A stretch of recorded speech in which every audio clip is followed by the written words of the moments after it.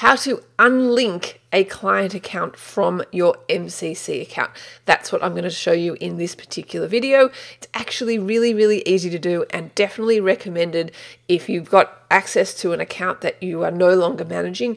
You definitely want to unlink it from your MCC account just to keep your MCC account really, really clean. So let's go dive into my MCC account. I'm going to show you just how easy it is to unlink. So here we are in my MCC account. As you can see, I've got one linked account here.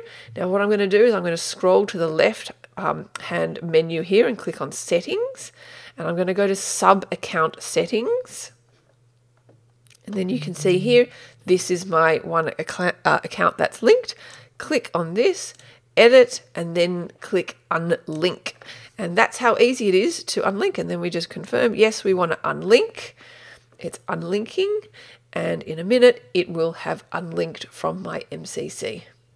Then we go back up to our top level, and as you can see here, I have no more linked accounts here. Obviously, there was only one. So if you like this video, hit that thumbs up icon, subscribe to the Teach Traffic YouTube channel. Thanks for watching.